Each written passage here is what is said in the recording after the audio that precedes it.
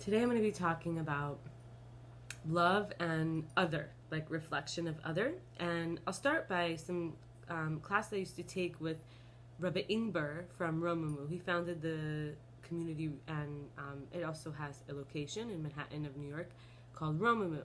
And he had a series of classes where he went through various Hasidic masters. This is from the lineage of Hasidus, from Chabad, eventually, but also others. So, for example, Chabad Lubavitch is one type, but there's many other types of Hasidus, and there's many on the way. So, some people have heard it as Hasidic with the H, and that's because it's a strong H. It's like in Hebrew language, you'd say Cha. Anyway, so starting with Rev Tzadok, this is what Rabbi Ingber teaches from him, some messages. The shadow work is not lovely. It's the ultimate expression of love because nothing stands in the way of returning to love. There is these fractals of sentience, and we would call them like blades of grass. And in the physical world, you have an angel standing over saying, grow, grow. And it's like self-transcendence. It's like, I'm afraid of pressing through the soil, and I'm afraid of letting go of what's behind, and or I don't have enough energy, but it just grow, and it's eros, right? And it's the ultimate expression of love, is willingness. So it, like these little blades of grass together, creates a field, and each blade of grass is when it's aware of itself, it knows where it's not as tall as another blade of grass, or that it's not fully grown. It knows that also when at the peak is when it starts to descend and go down. But love is like this open door. It's what we're all looking for. It's all the souls in one body. And there we would say it's these little parts returning to the whole. When we as individuals can access the whole love, we return to that primordial atom, that rooted, unified, like whole. I've heard it as turtling. Like the turtle sticks out its head, you see it's separate, but then when it goes back in, all turtles are in the shell, right? Consciousness is a force of nature, because, or in other words, the force of nature supports consciousness, because the toenail pain can affect the abilities to settle for the whole body. Even the righteous or realized people have tasted sin and interwoven into one stature, right? Because it's like they're part of a society where people do sin. So everyone has enough to be able to see the developmental challenges and evolutionary adaptations as part of the collective. Whatever the bad is, whatever the shadow is, the other exists to some degree in everybody. So each blade of grass has to grow. Growth pains, everybody at any level can identify with growth pain, and just being part of the collective of the field, we can see some blades of grass really struggle to make it. And this there's this sense of like, do I really think I'm better than anybody because I'm growing better? We got to check our spiritual privilege and find the negative in ourselves. And that's what it is here to be righteous, is the willingness to grow. It is not growing to be looking around and seeing other struggles at growing. So yes, of course, there's this peripheral and core effect. Like I said, we're all part of the same big field, but the new blood invigorates. Just growing, just being willing to look at ourselves, centers us, filters us, infuses us with vitality and morality. It's the seed of love, is the heart. So this willingness to grow out of love, this willingness that why should somebody else have to grow more so that I don't have to grow as much, just because we're going to get eaten by the cattle, or one day we're going to die. This logged on to consciousness. The force of nature pushes it, grow, become conscious, become bigger, expand, right?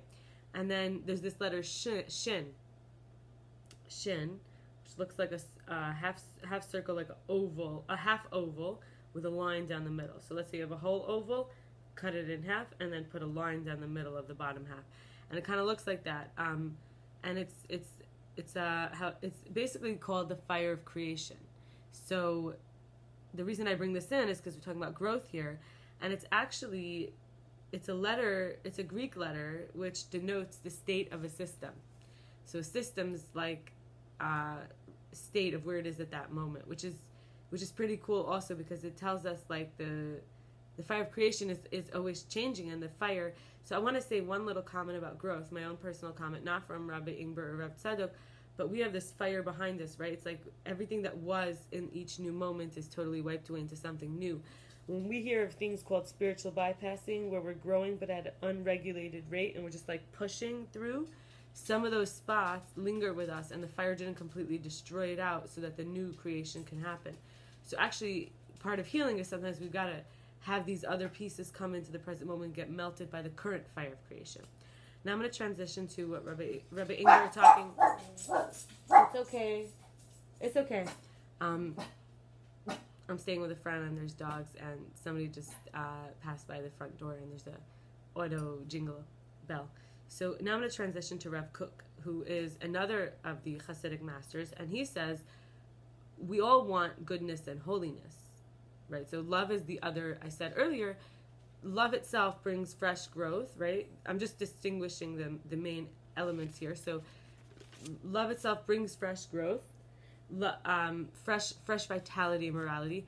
Love itself, just growing, is the seat of consciousness, the heart, right? Love itself, the willingness to grow is the willingness to be part of a collective, and it's to return to the unified state of everybody. And that fire of creation cleans up all the mess of what came before. And now it's more about more than a calf wants to suckle, the cow wants to give milk. So we turn back in penitence out of love, of light, of truth. So it's like maybe you have one blade of grass starts to bow down to the floor. And instead it turns back up out of love for the light of the sun. It says, I'm dying like this, and it turns back up. And it's like, if we now bring this into like when we were like worshiping low level stuff, it's like we start to regret our baseness, our ugliness, our nothingness. And it's like the story of the spies when the Jews were going to Israel, the land, and what they said was they started out with this little tiny bit of truth. They said, it's like this, and then they went into these dramatic propaganda. And this question is really, this is the answer really to why we ask to why we lie and why we believe lies, is because it starts with a little tiny bit of truth. Sure, we're growing, but we're growing in the wrong direction. Sure, there's consciousness, but it is not growing in a healthy rate, right? Like I mentioned, it could be like spiritual bypassing, like I said earlier. So we've got to recognize this divide between the truth that's deepest to me versus all phenomena in my life that are extrapolated or twisted or presented. So it's kind of like we're getting back to that sort. If you're just growing on the left side, or just growing on the right side, or just growing in the front, or just growing in the back, that's like this not growing from the core, right? So we entrust our spirit to godly truth, and the hand of God, my Redeemer, is the reprieve. What that means is we cultivate the ability to see and hear the truth. The right eyes can see a new, truer story.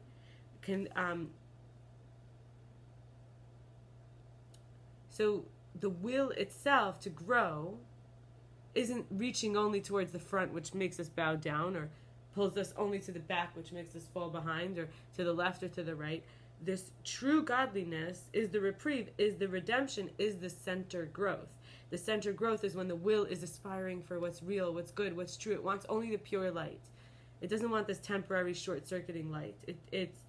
We're seeing past. Maybe the leaf started, maybe the blade of grass started bending down because there was a little bit of water, and the light was reflecting in the water, and so it started bending towards the water. Oh, this is easy. Look how much light right here.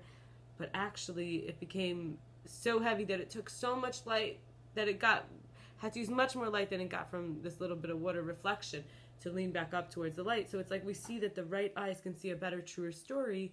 We can see a story that could live with us, that we can live with, rather than this like little nugget here and nugget there, and then we have to keep chasing these little bits of truth. So what's the platform? The platform is educational discipline.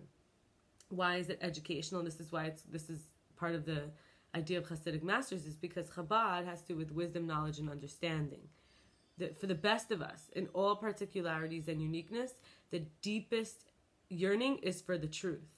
We just want to know. So even though I said earlier, like, it doesn't matter how righteous or how, confused one is, in all the differences that exist between each of us, even neutrally, even when it's not like, morally good, bad, there's this deep, deep, deep desire to know. And that's when our ego can get out of control because we want to know even if it's bad. We want to know even if it hurts us. We want to know even if it causes harm. We just need to know. And that's why would people gossip? Why do you need to know that information? And it's because it became out of control.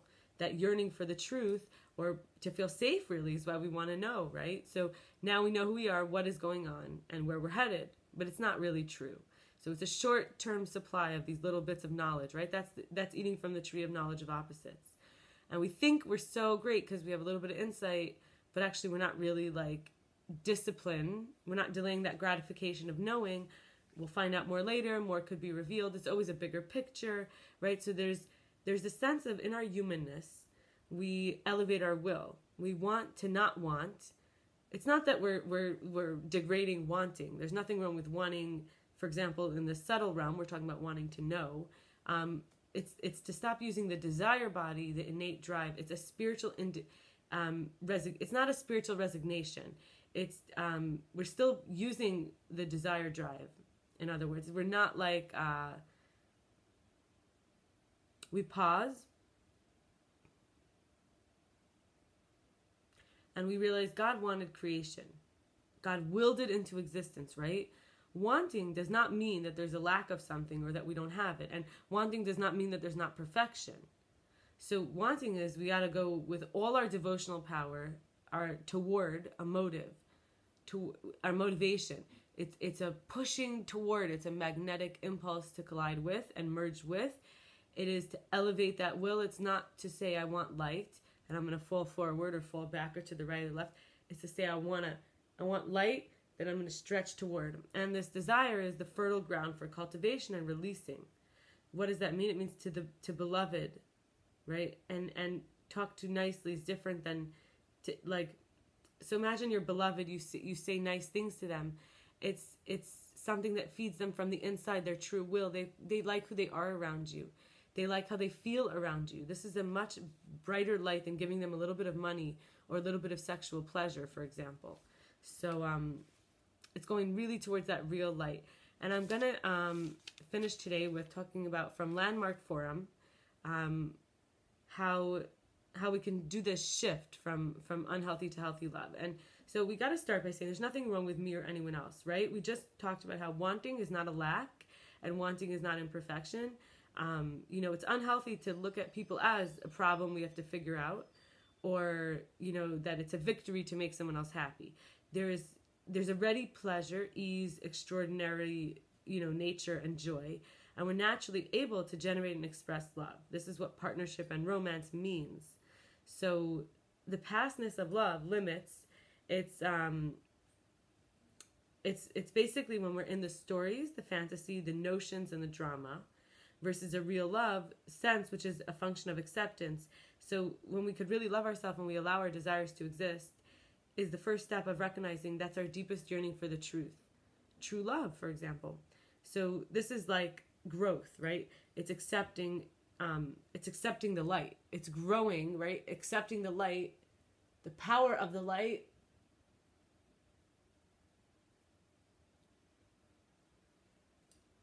The power of the love, right? It doesn't mean we're condoning all the things that happen, or succumbing to anything, or agreeing or giving in or tolerating or discord.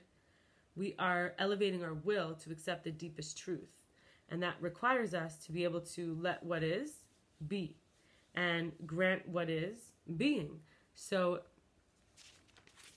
for example, you might have to say that, okay, I have to give up. And we might call this even like a sacrifice in the spiritual sense. We give up being right. We sacrifice judging assessments of them. We sacrifice the attachment to our opinions or being edicts, right? And then we accept someone for exactly what they are and exactly the way they are right now. And this is what growth is. The light shines on us no matter who we are, right? Each blade of grass, grow into yourself. Who you really are, grow. And our desire is to be our true self, right? We're awakening it. So it's unconditional abandoning of being abandoned. So this unconditional nature of not being dissatisfied with pretending to be more noble or understanding or forgiving and feeling we haven't received enough, right? So we're not going to be abandoned here. We're having the light shining on us no matter what. We just have to be willing to grow. The light is always shining on those who want to grow, and we're altering our view of the negative impacts of issues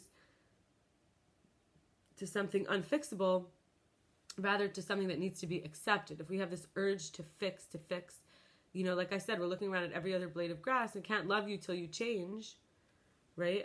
I can't love you till you change to accommodate my growth, is like reflects the relationship with the issue rather than the person. We're not even identifying with the whole self. We're identifying with the part of us that isn't able to grow.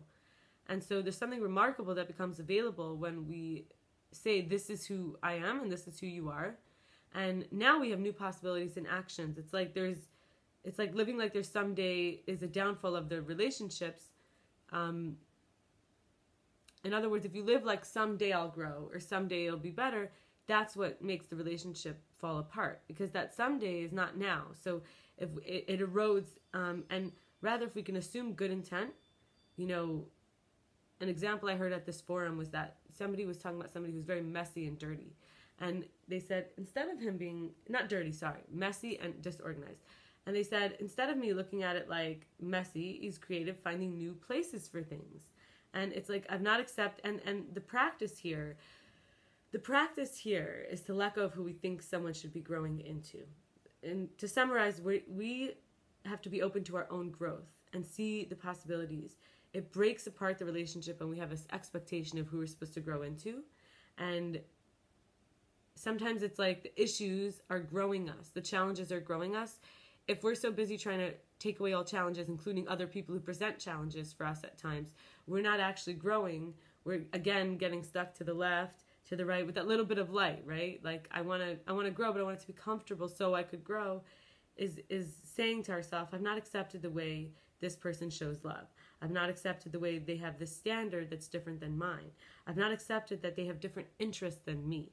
And you can do this with your family, with your friends, with your teachers, with your partners, with your employers and employees and colleagues and acquaintances and neighbors. And it's really like to practice acceptance here would be to be called granting being, is to be in a growth-oriented environment, means to not be so busy needing everyone else to accommodate our growth because we're so busy growing. But we're not growing out of control. We're growing in such a way that we're actually rooted in ourselves by elevating the will and not taking shortcuts and doing like true growth.